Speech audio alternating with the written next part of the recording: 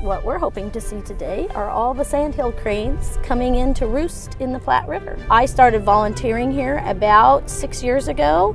I'd come out here to hike at the Crane Trust property, and it's been great fun to meet all the people that come from all over the United States as well as the world to see this migration. This is where they stage and they stay for several weeks to fatten up before they fly on up north to the Arctic and Alaska and Canada and as far as Siberia, where it's pretty snowy yet, so they need to get fattened up here in Nebraska. They stay here a couple of weeks and then they head on up north and they live off those fat reserves while they're nesting and then breeding and getting their young colts hatched. There's something very haunting about the cranes' trill, the trilling noise that they make.